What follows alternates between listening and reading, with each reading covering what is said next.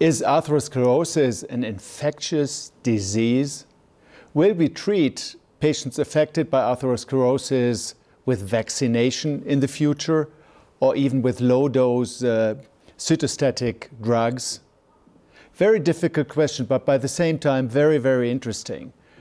And we have here in the studio in Davos, Switzerland, Peter Libby from the Brigham and Women's Hospital and the Mass General in Boston. Peter, welcome to discuss with us the current role and the future perspective of anti-inflammatory therapy in the field of atherosclerosis. Setting the stage, what is the role of anti-inflammatory treatment? What about the idea in the field of atherosclerosis, Peter? Well, you know, my colleagues here in Europe and worldwide have indulged me over the last 20 years as I've been exploring the role of inflammation and immunity as a possible pathogenic pathway in atherosclerosis.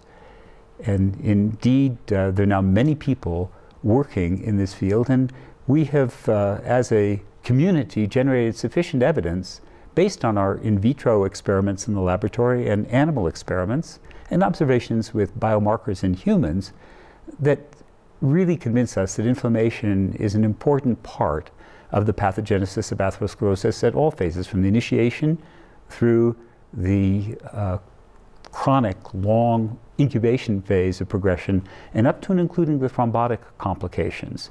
That, of course, doesn't demote any of the traditional risk factors, such as cholesterol or hypertension and the like, but it gives us a way to understand how those traditional risk factors get transduced into altered behavior of the artery wall and its cells that give rise to the disease and its complications.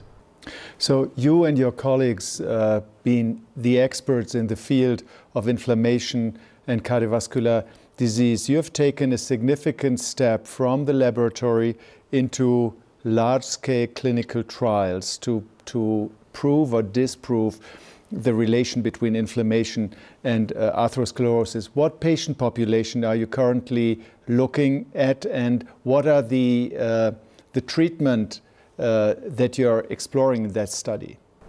Well, you certainly hit the nail on the head. After several decades of exploration in the laboratory, it's time to call the question. And frankly, I could go on doing mouse experiments and in vitro experiments and turning out papers for the rest of my career. But I think that I have a challenge and a responsibility to actually do the acid test. And it's risky because, of course, there are hundreds of targets in inflammation and immunity. And I would say that this is a worldwide effort. You mentioned vaccination in your first words. And indeed, some very talented, creative, and courageous investigators, Dr. Jan Nilsson in Malmö, Sweden, and his scientific partner, P.K. Shah in Los Angeles, are trying to vaccinate against oxidized LDL to stimulate the production of protective antibodies, discovered by several groups, but notably Dr. Whitston and Steinberg in San Diego, that may modulate atherosclerosis. So that's one avenue towards clinical application which is being explored, is vaccinating against oxidized LDL. And I have been involved with my scientific partner, Dr. Paul Ridker, over the last several years in designing and initiating a few clinical trials which are exploring different targets in atherosclerosis. What is the main trial that you are currently running in that field?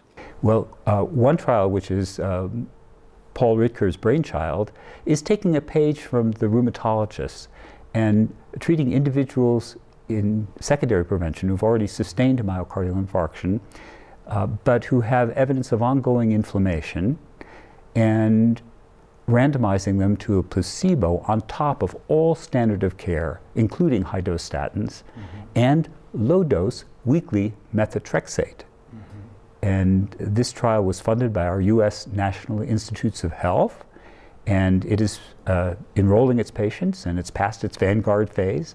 So I'm pleased to say that there are many centers in North America that are currently enrolling in this very forward-looking trial. And we know that methotrexate lowers C-reactive protein, the biomarker of inflammation, which has proven very useful for gauging the inflammatory status of our cardiovascular patients. And so we'll get an answer about whether or not treatment with methotrexate, as it can calm the inflammation in rheumatoid arthritis, may be useful in atherosclerosis as well. What is the size of these trials, and when do you expect first results? Well, of course, these are double-blind, placebo-controlled trials. We won't know the results until we achieve the number of events needed. The methotrexate trial, which is called the Cardiovascular Inflammation Reduction Trial, or CIRT for short, we're targeting about 4,000 or 5,000 people in order to answer the question. What are other pathways that you are currently exploring in the field? Well, I said that I've been badgering my colleagues for decades. And in fact, back in the 1980s, I started working on a cytokine family known as interleukin-1, clearly a fundamental cytokine, given its number, and there are now dozens and dozens of cytokines, well into the 30s. And one isoform in particular we think may be very important in atherosclerosis, interleukin-1 beta. Why? Because there are stimuli for the generation of active form of IL-1 beta in the atherosclerotic plaque. Cholesterol crystals, as shown by Eike Latz and Petri Kovanen's group independently, can stimulate the inflammasome, which is a supramolecular structure in the cell that converts the precursor of interleukin-1 beta to its active form. We also have recently described from my laboratory, work of Eduardo Folco, that moderate hypoxia can stimulate the production of the active form of interleukin-1 beta. And another group showed that abnormal shear stress can also stimulate the inflammasome and thus lead to activation of IL-1 beta. So there's a big red target on interleukin-1 beta as one of many cytokines that might be suitable for targeting in atherosclerosis. And indeed, there is an existing antibody, a monoclonal antibody. We're entering in cardiology there, of biologic therapy, and it targets interleukin-1 beta. And so Dr. Ricker and I have embarked on a study known as CANTOS with this antibody. The C in CANTOS stands for canakinumab, the name of the antibody. And we have enrolled 10,000 patients worldwide in about 36 countries to test the hypothesis that various doses of this anti-interleukin-1 beta antibody versus a placebo control can mitigate atherosclerotic events in patients who have survived a myocardial infarction but are in the stable phase, at least a month post-MI, but have some residual inflammation brewing as gauged by having a C-reactive protein above the median, despite being on high-dose statins, beta blockers, aspirin, and ACE inhibitors or angiotensin receptor blockers. So again, events are accumulating in this trial. We will get an answer about whether targeting IL-1 beta is effective in preventing atherosclerotic events and whether the possible clinical benefit would outweigh any adverse effects of attacking an important arm in innate immunity and in host defenses.